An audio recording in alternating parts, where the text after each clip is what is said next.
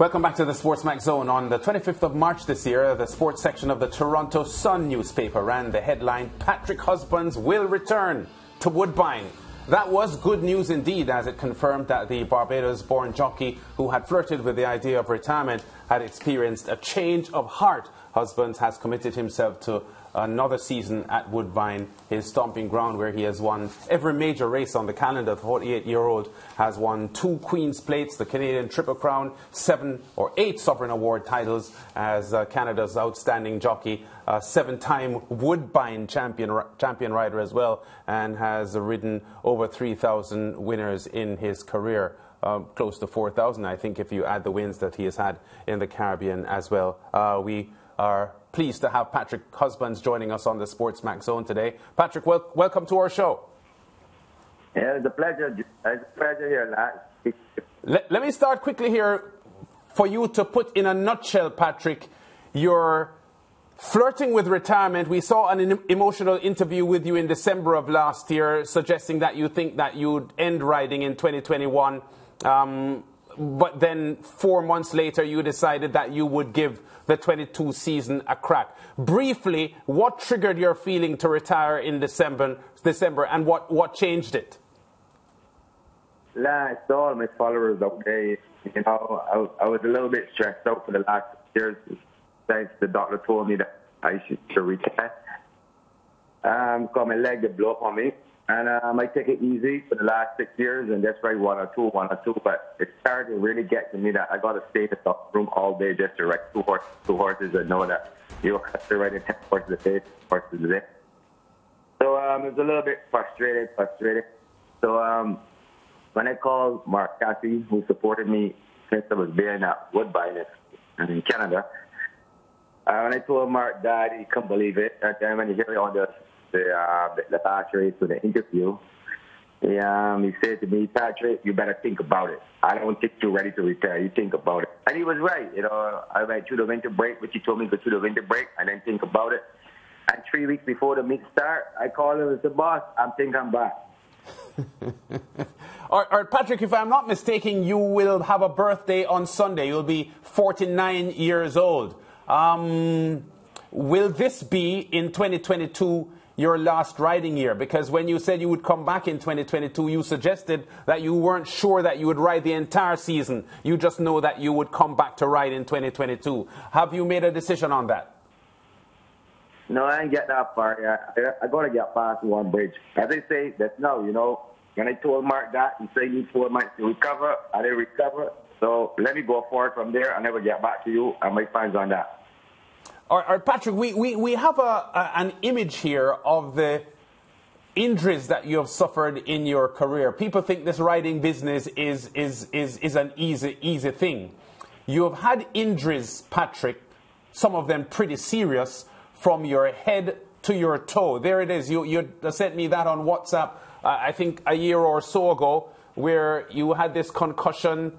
You were out for 5 weeks. You have had shoulder injuries, broken ribs, broken arms, broken fingers, fractured pelvis, a fracture in your thigh. You've had multiple fractures in your tibia and fibula, which are your bones, with the bone connecting your knee to your ankle. You've had ankle fractures, toe fractures. Pretty tough life, Patrick, hasn't it been? That is what the sport is all about, you know. Some guys get real lucky and some don't get real lucky, but at the end of the day, I'm still here, lad. Yeah, or Patrick, briefly now on the sort of success that your career has given you, because, you know, you are from humble beginnings at Hearts Gap in Christchurch, Barbados.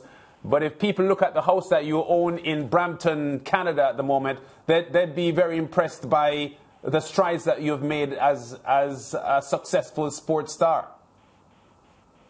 Lance, I'm being honest, you know, coming up back home, Daddy always say, you're the youngest, you're supposed to be the smartest. I never understand that, because everybody older than me, how he could be the smartest. So I just had to take one step at a time, and I realized that now I've become a big man, and he's not here. But back to what you was there saying to me last.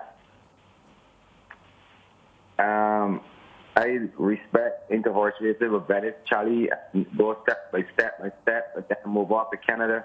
I went to the best rider here, sit next. We had the same valet on cable and watch him ride. And after 2.5, going to 3 years, I ended up being the championship, watching him, observing him, and that's the type of person it is.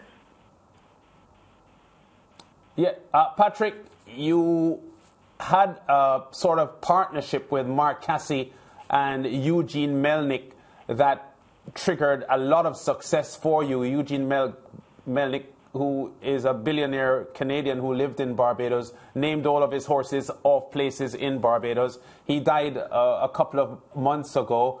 Can you talk briefly about the sort of trigger that Melnick and Casse were to your career? My sympathy goes to Eugene and his family and Laura. We had a lot of fun. Eugene went from trainer to trainer to get me to ride all his horses. The first two, not the first trainer, the main two trainers that was training for him at Woodbine, they didn't want me to ride the horses, and Eugene take the horses away. And, I ride for Mark Casse, and, I ride for Josie Carroll, and give both of them the horses. And we had a real good ride. Eugene, I could be wrong, probably was in the game, but for 12 to 15 years. And Mark Casse and myself, we make a lot of money.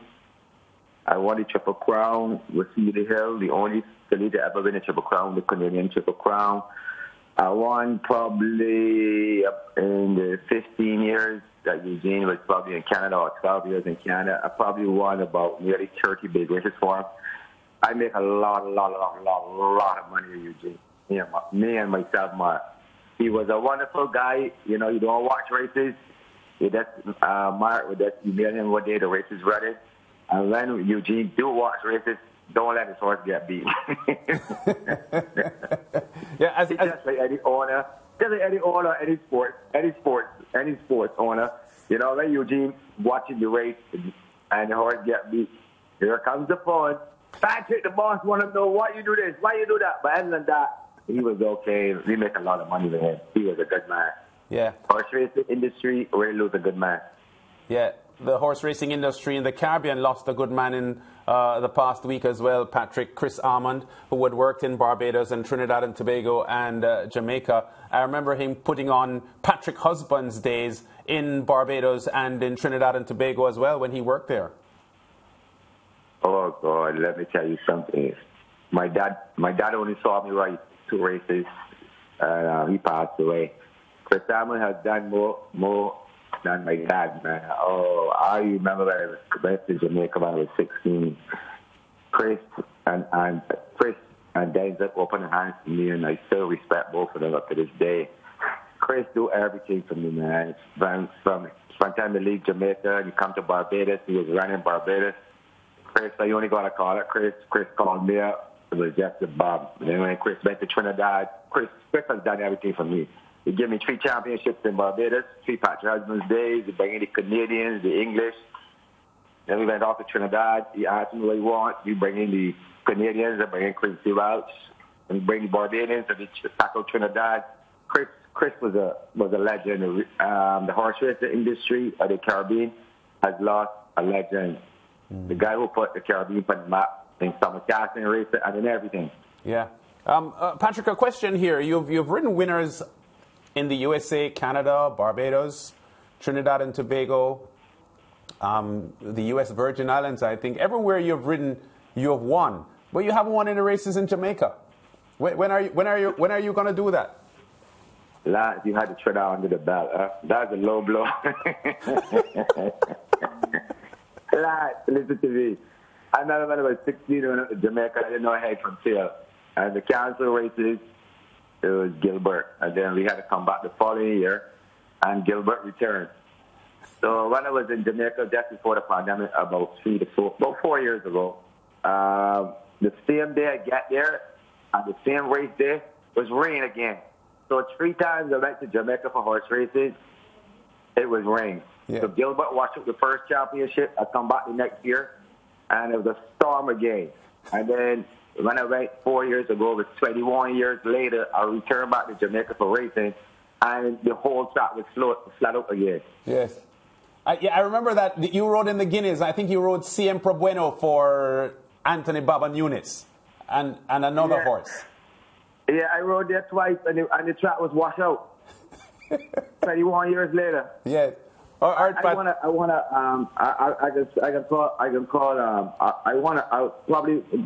right. I now get a little offer to go to Dubai Dubai. Dubai? So yeah, for the winter. So I'm looking into it right now, but I want to win a race in Jamaica before I retire. So you all might probably hear from me before the end of the year. Okay, Patrick. I'm really happy to hear that because you have a lot of fans right throughout the Caribbean, and Jamaican racing fans would like to see Patrick Husbands winning a race at Caymanas Park. But before we go, I want to put it out there. I'm open for the Derby. or Derby, I think comes up in August. Yeah, I'm open for the Derby.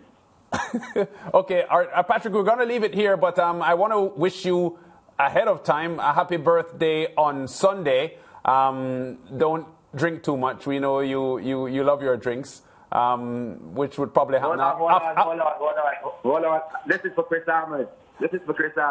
All right, but I know you'll be riding on Sunday, though. You'll be riding on Sunday, Patrick, at Woodbine. I ride on Saturday. I ride 3 on Saturday, and I ain't too sure how much on Sunday. All right, Patrick, great talking to you, and we'll be in touch. But keep us informed with your plans, because if you really decide to make 2022 your last race riding year, the SportsMax Zone needs to know. All right, I can update y'all, but remember, put it out there. I want to come for the Derby. Oh, okay, I will tell Mr. Nunes and some of the other top trainers. Tell the jockeys, watch out. I'm coming. All right, Patrick. We'll talk, man. Time for it. Enjoy. Yeah, bye. Yeah. Something else, Patrick Husbands, isn't he? Yeah, he finished a short head second in the 1,000 Guineas a long time ago. I'm remembering the trainer. I think he rode for Kenneth Mattis. The horse is escaping me now. But I'll give you that information. Well, he gave us the warning. These jockeys at Caymanas Park need to watch out. Derby Day. P. Husbands. We'll be back. Back with more after this.